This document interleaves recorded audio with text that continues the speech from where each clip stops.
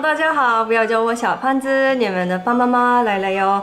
嗨，皆さんこんにちは，谢谢大家以往的支持。今天的视频是胖妈妈的海外旅游回忆记第2탄。那今天介绍的是葡萄牙旅游，是17年2月份春节期间去的海外旅行。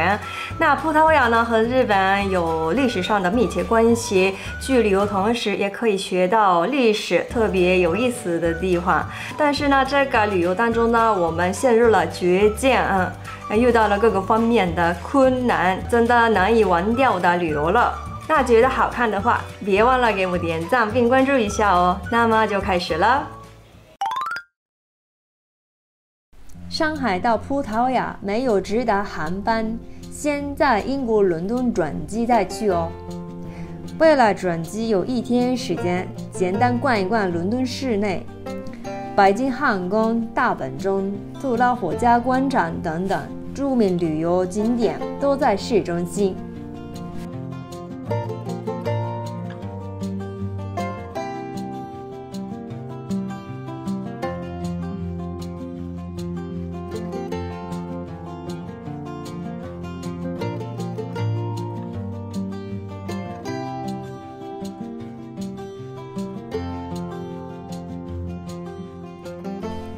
接下来来到葡萄牙哦。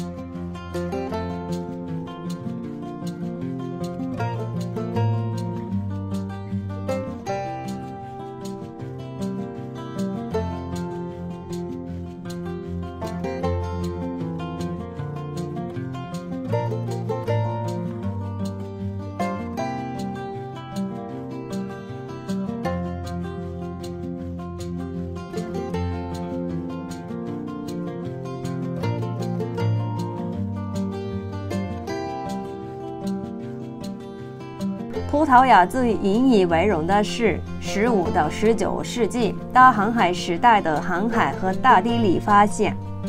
历史上来讲，和日本的关系也挺深。一到葡萄牙，能看到恩里克航海王子、瓦斯科达伽马、弗朗西斯扎维尔等日本人感觉很严肃的人物。里斯本有好多教堂，最有名的应该是热罗尼莫斯修道院。1502年开始施工，大航海时代从海外带过来的财富都去投资建起来特别豪华的教堂，规模自不必说，精细华美的雕塑更加引人注目，越看越得知投资莫大的财富。然后还有一个历史上很重要的美术是瓷砖画家阿兹莱霍斯。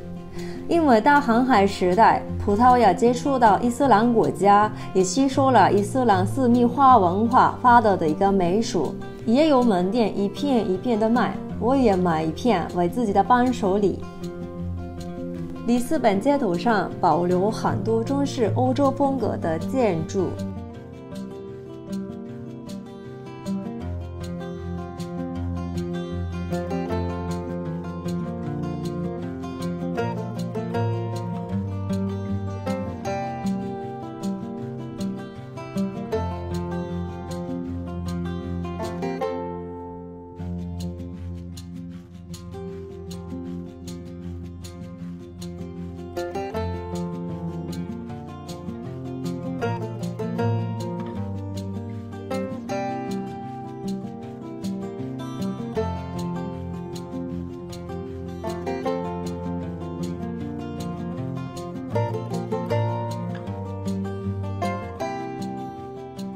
里面有一座城堡遗迹，一进去能俯瞰里斯本旧市街，脚下一面红色屋顶，真是个壮观。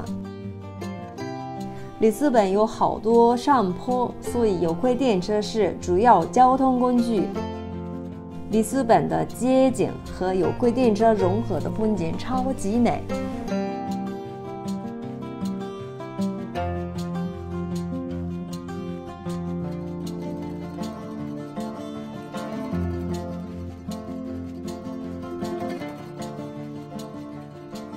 那里斯本有各种各样颜色的有轨电车，黄色、白色、绿色、粉色都很好看，特别可爱，特别吸引女孩子的眼光的那种。但是大家要注意一下，有轨电车上小偷比较多，尤其是游客最多的28路线，我们也亲眼看到有小偷的。我们去旅游之前，在网络上查到这个问题，想好几个办法。那我们的话买几个锁。先把钱包的拉链锁一锁，然后把钱包和提包连起来再锁一锁，最后提包的拉链再锁起来，这样来防护。结果呢，连自己都拿不出来钱包，买东西特别不方便了。其实我们做过头了，但是还是想几个办法比较好的，再次提醒一下哦。里斯本有几个大菜市场，我们去的里斯本河滨市场特别热闹，也有食客超级推荐的地方。不仅仅是海鲜和肉，葡萄牙的甜品水平超级高，蛋挞是来自葡萄牙的甜品。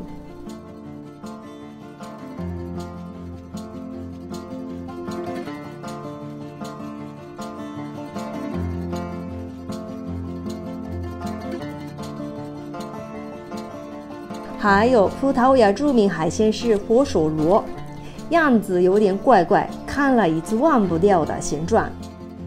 因为葡萄牙的海鲜特别的好吃，我吃到了一种恶魔食物，是生蚝。我本来不吃生蚝，因为怕诺如病毒，但是人家去海外旅游，心情特别的高扬，想到还是想吃试试了。这么新鲜的生蚝，如果我吃中的话，100%所有人会诺如病毒了。其实尝到一些腥味，但是我以为是这个是野生生蚝，野生的味道。然后第二天晚上凌晨2点，我不行了，呕吐不止，喝水都喝不进去，这么很厉害的状态了。更倒霉的是那天是周日，一般葡萄牙里斯本的商店周日都休息不上班，我没办法买到可以吃的。这样的状态下，在酒店待了2天。那本来打算去葡萄牙北方的城市叫波特，这样的安排都取消掉了，特别可惜嘛。那作为教训跟大家讲，去海外旅游的话，千万不要吃生蚝。我不是说葡萄牙的生蚝不新鲜，我老公也吃生蚝，但是他们问题就我一个人有问题的嘛，就是说，因为去海外旅游的话，体力消耗的比较厉害，地肝日会下降，会容易感染的。不管是生蚝新鲜不新鲜，会容易感染的。那去海外旅游的话，千万不要吃生蚝，大家注意一下。今天的视频就这样子，觉得怎么样呢？为了拍这期视频，我整理了一下我的海外旅游照片嘛，以为特别的治愈。希望呢这期视频能够帮大家转换心情，也希望呢早日恢复日常，这么想的哦。好吗？那今天的视频就这样子，觉得好看的话，别忘了给我点赞并关注一下哦，好吗？那么到下期视频见吧，拜拜。